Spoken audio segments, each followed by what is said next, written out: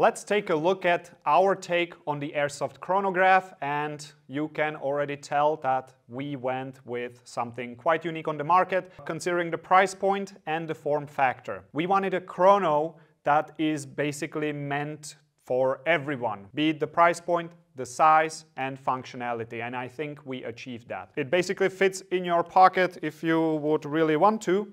It does actually fit. It does everything you need it to do. Solid build quality with aluminum plates, and the price point is also there in my opinion. So that's what you need to know about it. And now I want to show you how to use it. Here we have the SSR 77A2 with 0.32 gram BBs. Before we start shooting, let's set up the chrono accordingly. To turn the chrono on, we just press and hold the power button, and once it boots, we will be in the measuring screen already. So if I would be using 0.25 gram BBs, I can just take it, I can shoot through this side, away from the buttons, from this side into something, and it would start measuring. But we need to change the weight, so let's do that real quick. To change the BB weight, we just press one of these buttons that will get us to the menu. We have select ammo, shot history, units, battery level, backlight, auto power off, and reset. The most important thing is the select ammo. That's what we are interested in. I'm gonna select that with the power button, and here I can set my weights.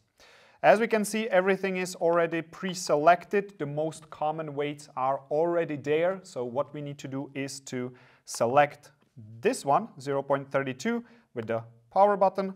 Now there is a little arrow next to it, hope you can see it, and now we can start measuring by going back to exit, and we press up, and we can start measuring our SSR 77.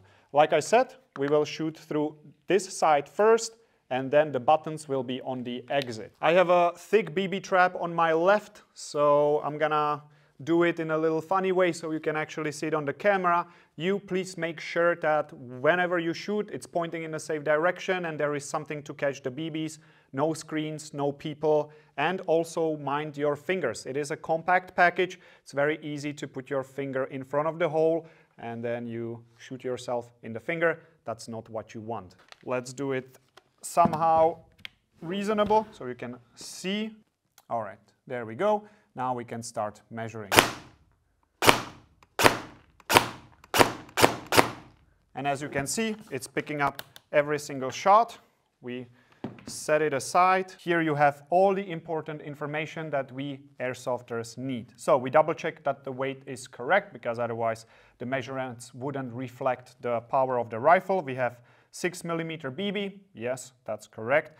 Velocity, we have meters per second. You can also change that into FPS if you want to do so in the menu. We have fire rate. I was firing semi only, so there is no fire rate to be measured. But if you would put it in full auto, you can also get fire rate. And we have finally the energy, which is probably the most important factor that you want to know. That is the energy, 1.46 joules. Now, if I want to go into the history and see the whole shot count, I can go into shot history, select that, and here it gives me the values that I just shot, and I can compare, the deviation, for example, if that's what you are looking for. Now, again, here I can change the units from metric to imperial. I'm not gonna do that, but you certainly can. Battery level, almost fully charged. It will also show you the battery when you are powering it off, so you always know without actually actively checking it. We will see that when I turn it off. Backlight, I can also change the backlight on, off, or auto. I see no reason to putting it on off or auto unless you want to really save the battery. You can do that. I'm just gonna leave it on.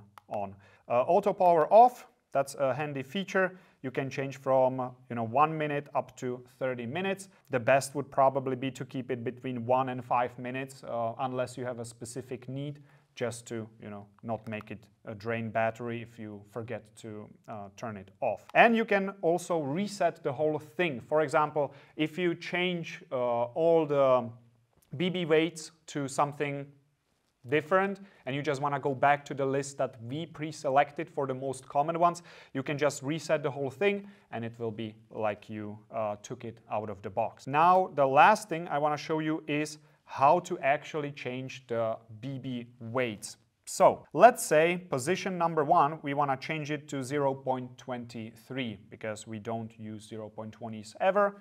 23 maybe for some pistols. All right, I'm gonna scroll to the 01 and now I'm gonna list through it with the power button. I'm gonna press it twice and now you can see that I can change the BB weight. It highlighted the BB weight and I can go up 0.23.